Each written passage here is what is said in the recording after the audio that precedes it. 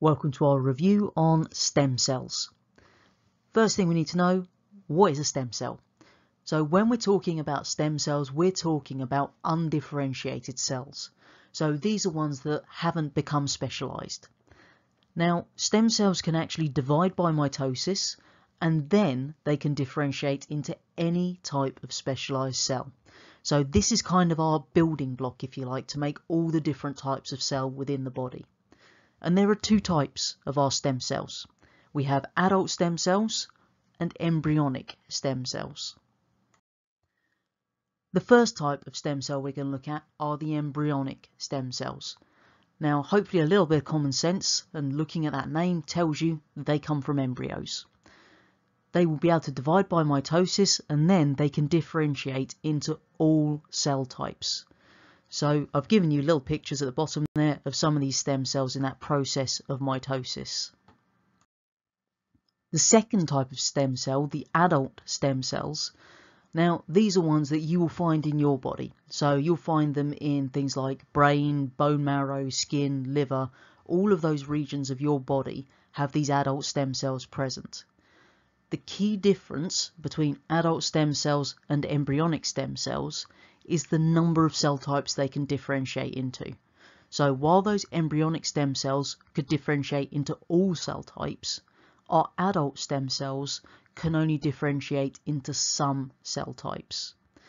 Now, these ones are particularly used to repair damage, so that if you obviously suffer damage to your liver, then there are those stem cells which can then repair themselves there.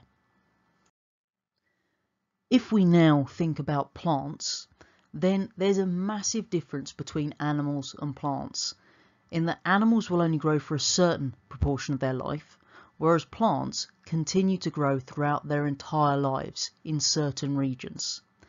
Now, the areas of the plant that are capable of growth are what's called meristems.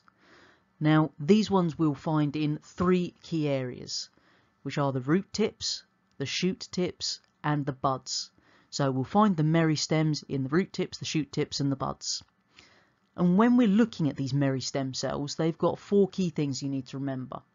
First, they're very small. Secondly, they've got these very thin walls. They've only got small vacuoles, and there are no chloroplasts present. So make sure that you do remember that difference in the terminology. When we're talking about animals, it's stem cells. When we're talking about plants, it's meristem cells. So why do we care about stem cells? This is one of those areas where there's a lot of research going on at the moment, and it's actually one of those areas of science that could be incredibly game-changing. So what we've got there are just a few different headlines that I found online about stem cells and their potential uses. So it could be the fact that we are able to reverse paralysis, as you can see in the top left there. It could be that we can actually do some work with arthritis or diabetes.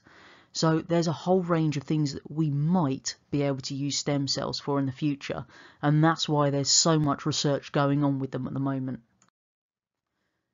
So when we're thinking about all of those potential uses, and you can see there's just some on this slide here, then why would people have a problem with this? Why would there be any controversy around this actual use of something that could be so revolutionary in our lives?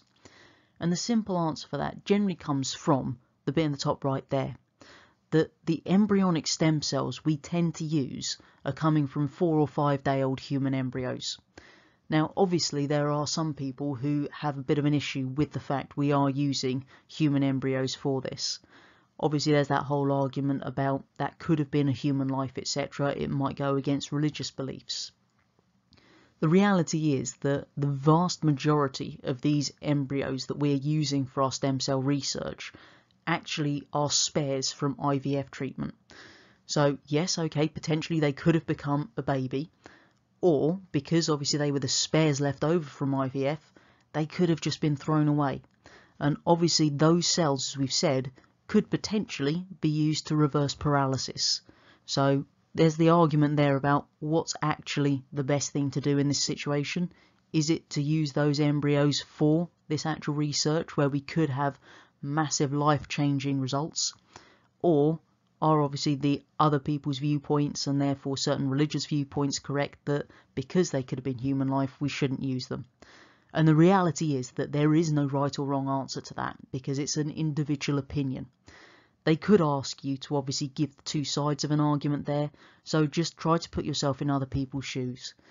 Whenever you're asked to give reasons why sort of developments in science are a little bit stunted or they have these delays, religion is always a really good answer to go with there, because a lot of times that is what does hold people back for a short period of time. So make sure that at the end of this review you do know what the different types of stem cells are, both in plants and in animals, and what we could potentially use them for, as well as the reasons why people may not agree with it.